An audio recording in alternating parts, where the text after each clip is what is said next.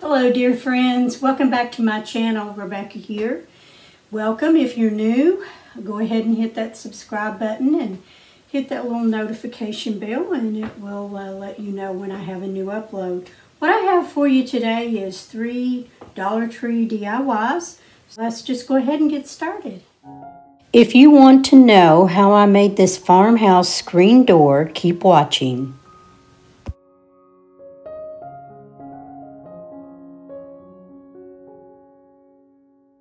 I'm using 2 Dollar Tree canvas frames, 6 by 8 inches, 2 of the splatter screens, the home signs from Hobby Lobby, and any dowel rods of your choice.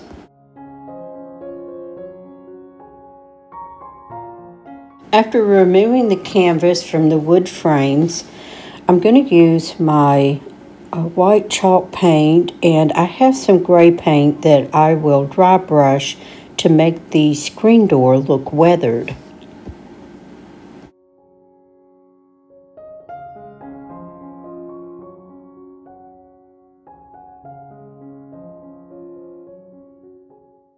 After laying out the 2 frames with the 2 Jenga blocks in between, take the dowel rod and cut those about 1.5 inches to 2 inches that'll fit right there in the middle of your screen door. And I use a popsicle stick to lay under those so that they're not falling all the way down to the paper.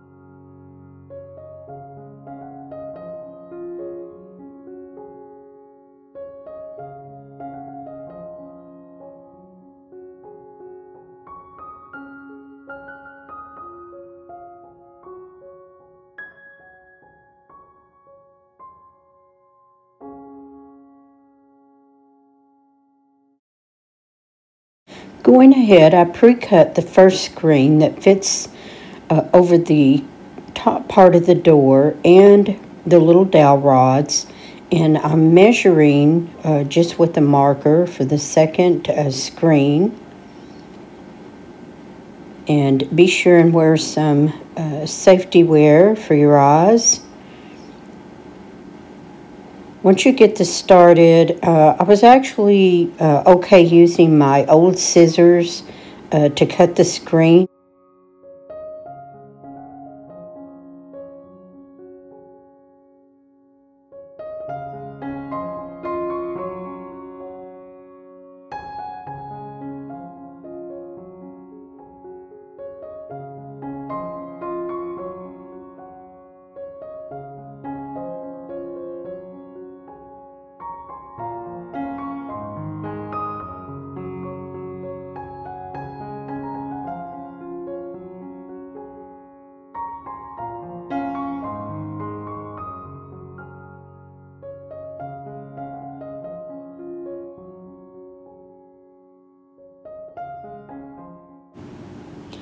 Lay the screens aside and get your paint and go ahead and give it a good coat of paint. 1 coat will do. Of course, lightly sanding any rough spots.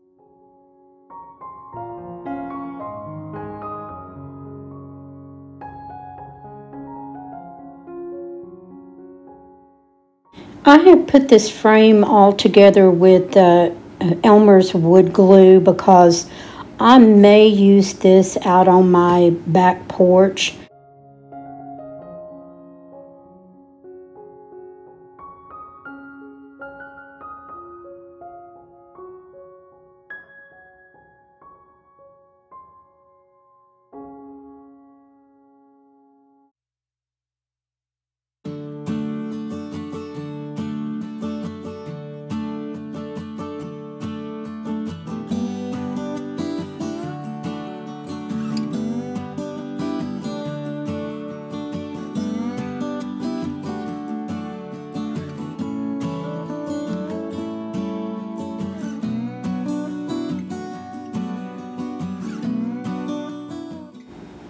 After giving the screen door a good coat of the chalky white paint, go ahead and take the home sign and put a coat of paint on it as well.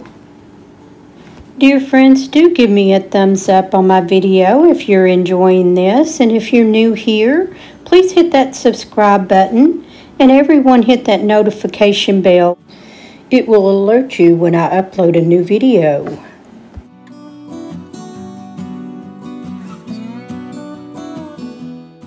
Even though I charged my staple gun for most of the day, I couldn't get it to work, so Mr. Fix-It came in to help.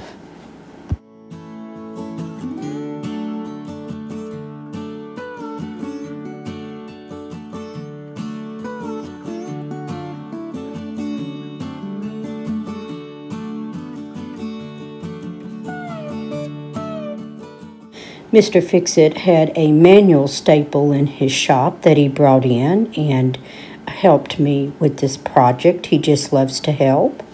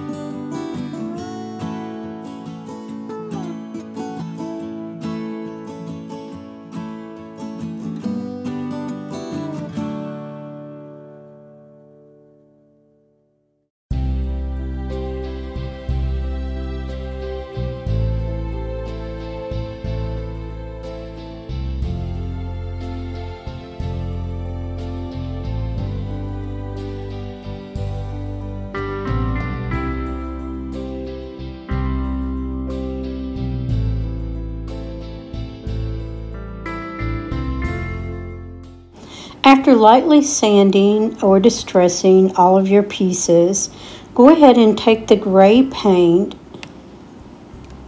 and take your brush and just dry brush.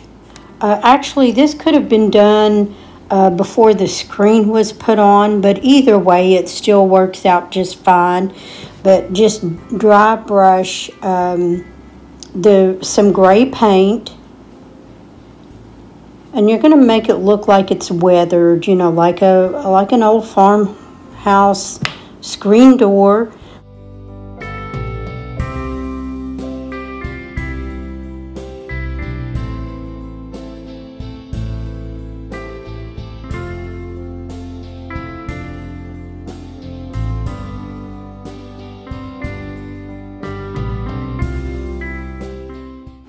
I just want to let everyone know that I'm also working on my summer home tour video. I'm so excited about getting that up.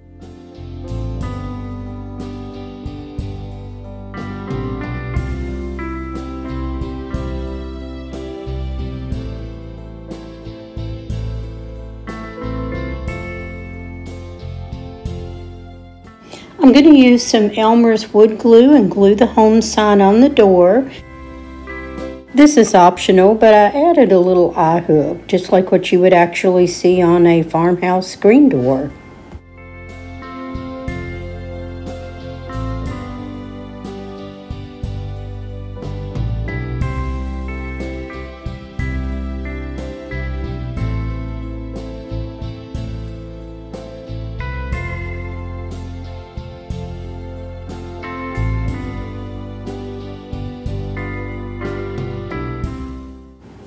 A last-minute decision, I decided that I wanted to put a small handle on my door, so I found two teeny tiny wood beads, and I have cut a piece of a dowel rod to fit on top of the beads. I'll glue all that with wood glue and let that set up, and then I'll come back and I will paint that.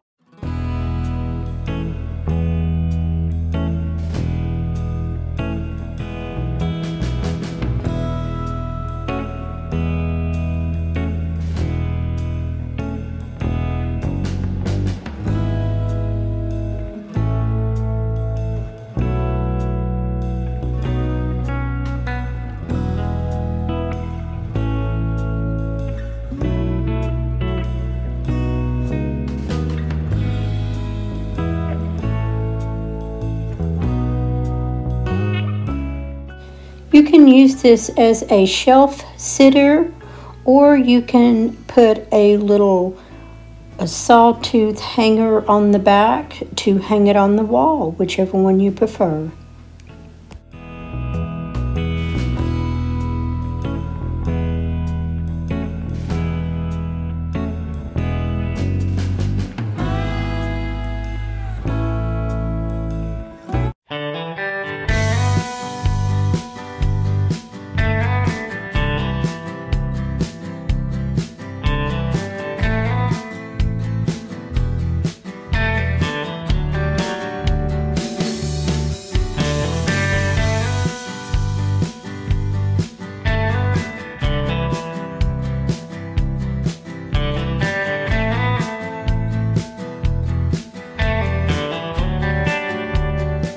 If you would like to learn how to make this home sign, keep watching.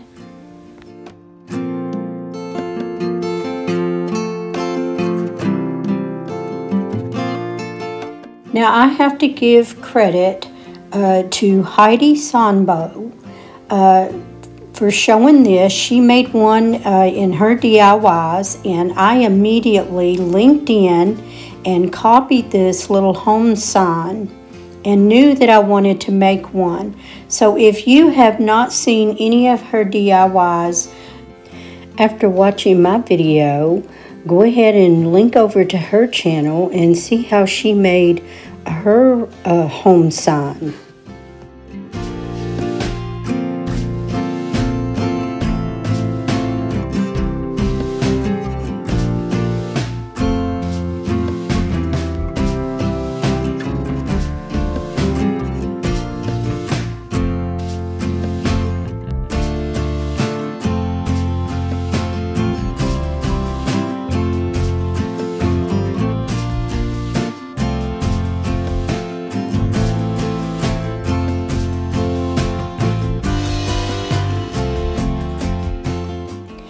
After removing the canvas from the frame and giving it a light sanding, I'm just laying the frame on this paper. It's about a 5x7, so I'm going to cut that to the frame so that I can glue it on the back side of the frame.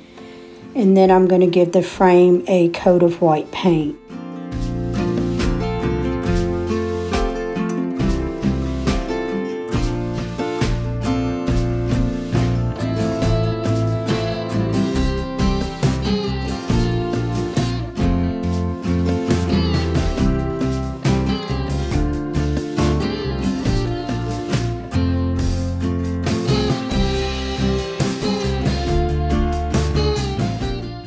After giving the frame a coat of my chalky white paint, I decided that I wanted to add a little more support on the back of the frame than just the paper itself.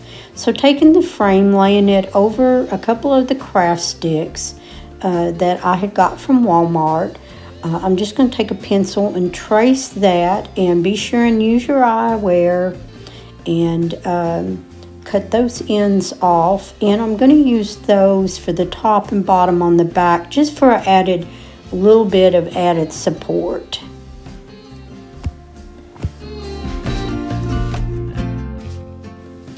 Using the green garland, I believe this came from the Dollartree, probably back around the Christmas holiday maybe, but I'm just going to take that, sort of measure where I want it to go, and I'm going to twist that around, wrap it about 3 times, cut the ends, and then twist that as well.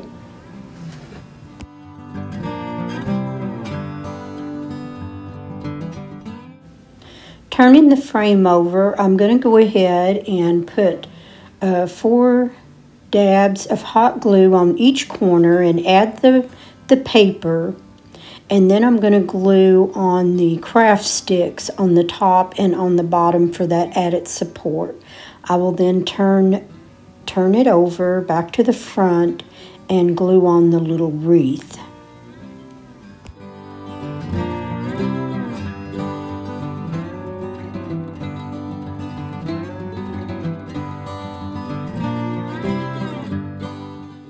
If you want this little home sign, I'm not going to put the link below. I want you to go over to Heidi's channel and look at what she did with hers, and she has the link there.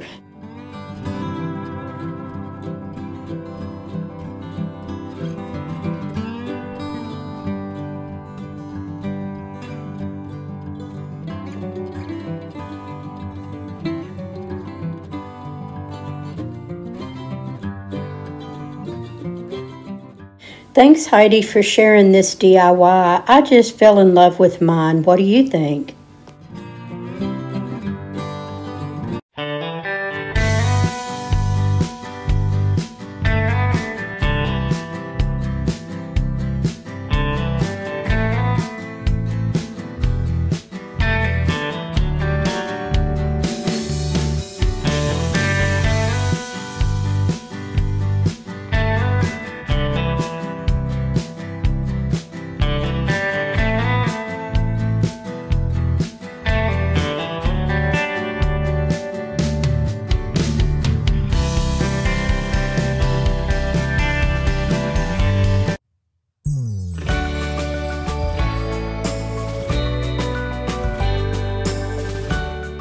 For this third DIY, you're going to need the craft paper from the Dollar Tree, 4 jumbo craft sticks, and I have some 6-inch stencil letters. Also going to need my white chalk paint and hot glue gun and some E6000.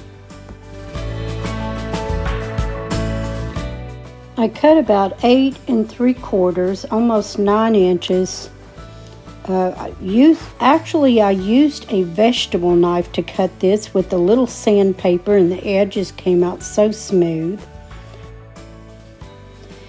Taking some twine or jute string, I'm just going to cut off a little piece. I'm going to glue this onto one of the craft sticks using the E6000. Just a little for each string where it will hold the sign, along with some of my hot glue.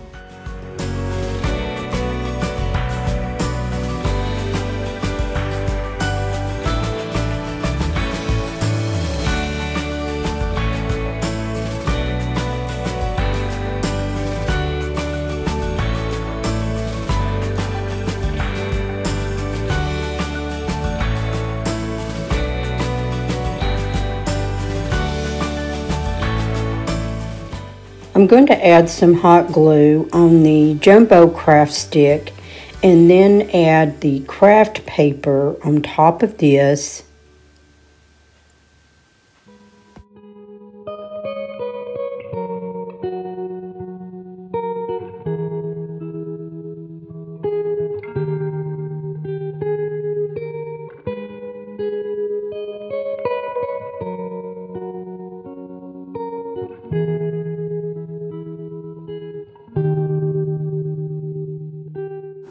Add more hot glue on the craft paper and then add the top jumbo craft stick and hold that until it dries for just a moment and let it set up.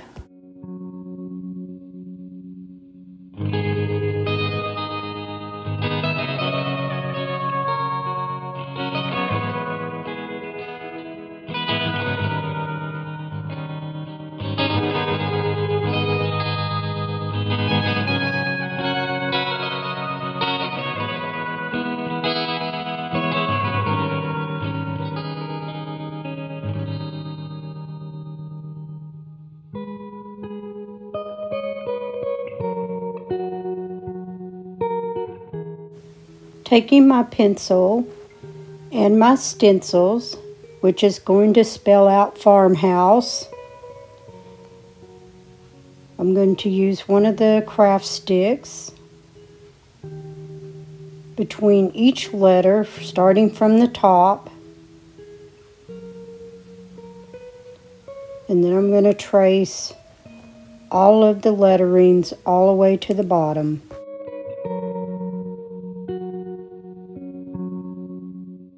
These stencils, my husband said they've probably been in his family for about 3 generations and thought maybe they came over on the Mayflower.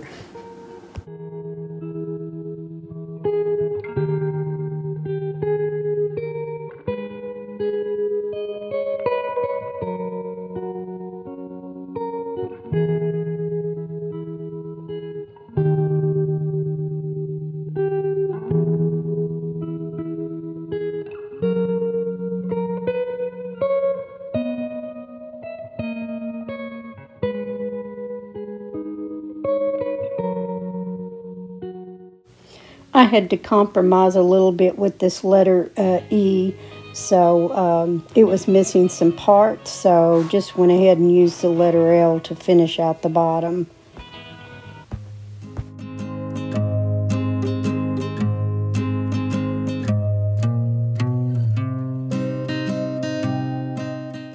After you're done with your last letter, letter E in farmhouse, I'm measuring 2 lengths down with the craft stick, and then I'm going to take my pencil and trace across that and cut that off, and then glue both of the craft sticks, sandwiching the craft paper in between.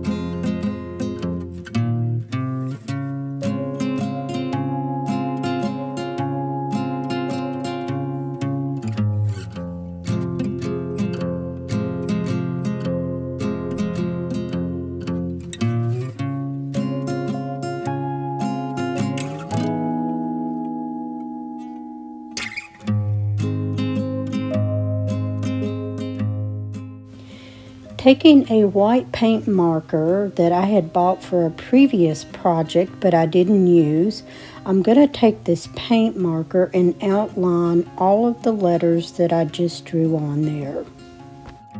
I also painted the top and bottom craft stick of the sign. After outlining all of the letters, I'm going to take my white chalky paint and put a thin layer in between on all of the letters.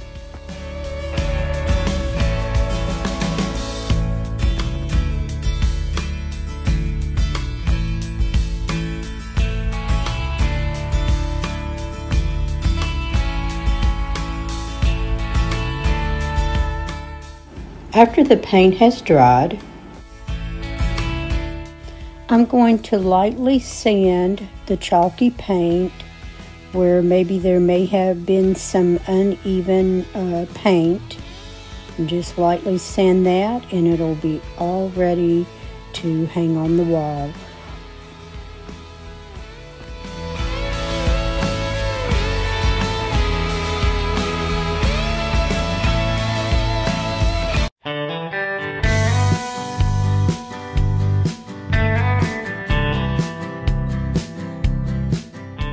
Thanks for watching. Until my next video, have a good day.